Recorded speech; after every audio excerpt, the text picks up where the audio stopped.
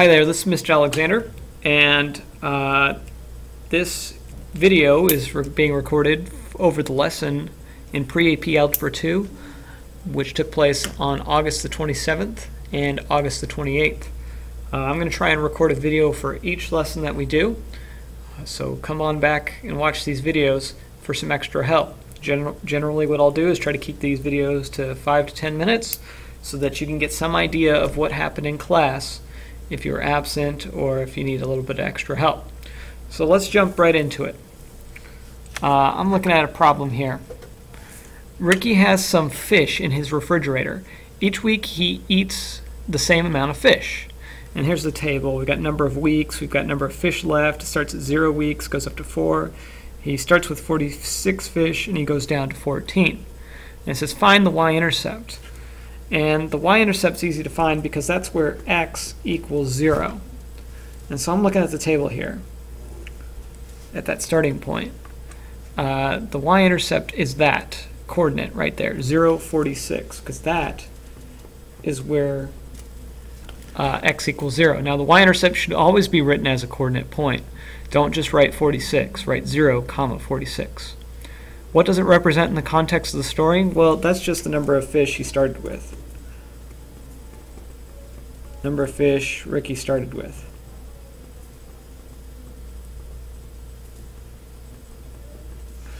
Alright, so next thing we're supposed to do is find the slope. And slope, remember, is change in y over the change in x. Delta y, delta x. Remember that delta symbol just means change. So I'm looking at these y's here, and it looks like they're all going down by 8. So that delta y is negative 8. The change in x, it's going up by 1 every time, right? Up by 1. So the change in y, or sorry, the change in x is just 1. So the slope then is just negative 8. What does this represent in the context of the story? Well, that's how many fish are going away or being eaten every week. So that's just the number of fish eaten per week.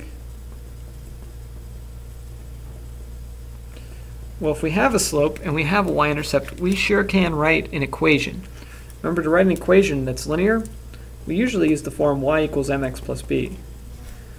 And in this case, we have a slope m and a b, a y-intercept, so we can write the equation y equals our slope, which is negative 8, x plus 46. Alright, so that's how to write an equation from a table. Let me flip over here. Let's talk about some inequalities. And graphing inequalities it can be tough. Sometimes they're tricky just because they're not always straight lines, or they're always straight lines, but they're not always solid lines. Although I just want to start here. You should always, always, always try and get the y by itself. And in this case, I think the easiest way to do that is to subtract 3x from both sides. And that would leave me with negative y is greater than or equal to negative 3x plus 5. Now, that y is not by itself because we have a negative in front of it. So I'm going to divide everything by negative 1. And then ultimately that leaves me with y and positive 3x and negative 5. What happens to this inequality when you multiply or divide by a negative? Well, it flips. So this is actually y is less than or equal to 3x minus 5. Now we can graph it. And I always start at the y-intercept of negative 5. I put a big dot right there. And that 3x, that's our slope. The 3 is the slope, which means we go up 3 over 1, up 3 over 1, up 3 over 1. I'm just going to do that a few times. Up 1, 2, 3 over 1, up 1, 2, 3 over 1, up 1, 2, 3 over 1.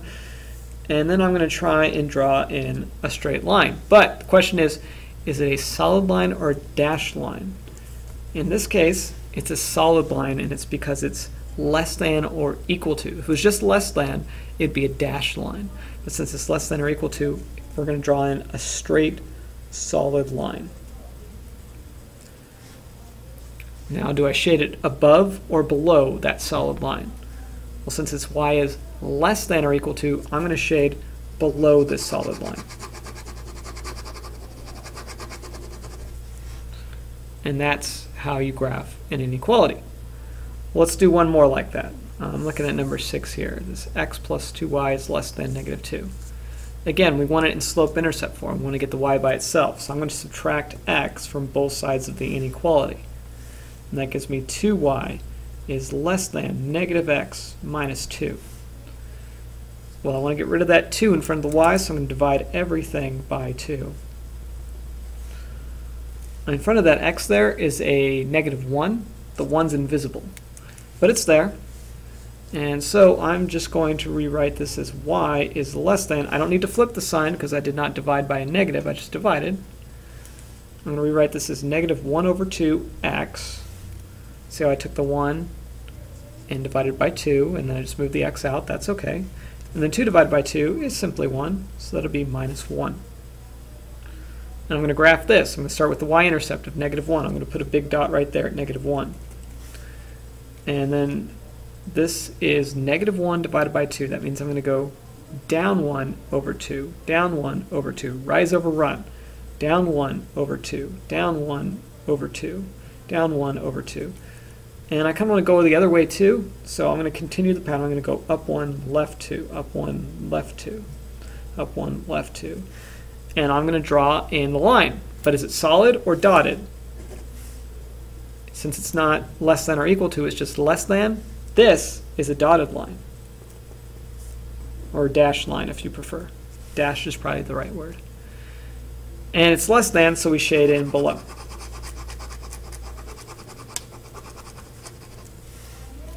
And that's the gist of graphing inequalities. Linear inequalities, that is. The last thing I want to talk about are linear word problems. And I'm just going to pick one at random here. I like this one, the savings account. And so let's talk about the savings account problem. Paul opens a savings account with $350. He saves $150 per month. Assume that he does not withdraw money or make any additional deposits. Write a linear model. That word model simply means equation. Write a linear model that represents the total amount of money Paul deposits into his account after m months.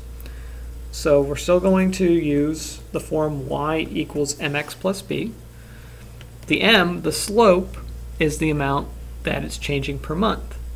In this case, he's saving $150 per month. So his savings account is going to increase by $150 per month, or 150m. The starting point, the b, is $350. So it's increasing $150 per month, and it started at $350. So that's our model, that's our equation. So in part B here, after how many months will Paul have more than $2,000? All right, so that's the y portion. So this is where we can do some fancy algebra. We can say, all right, so at $2,000, how many months will it take to get there? So we need to solve this for m. So the first thing I'm going to do is subtract 350 from both sides. So 2,000 minus 350, that's 1650 equals 150m. Now to get the m by itself, we divide both sides by 150. So m equals 1650 divided by 150, which is, let's see, that would make it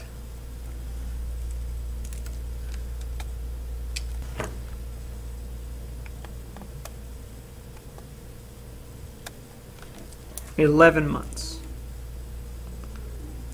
But be careful with what the question's asking you, because it says, after how many months will Paul have more than $2,000? So we know that he'll have $2,000 in 11 months. So he'll have more than $2,000 in more than 11 months. So you could write more than 11 months or 12 months, whichever you prefer. And that's it. That's what we covered in class on the 27th and 28th of August. Thank you for watching this video. I hope it was useful. Thank you, and I'll see you on the next one.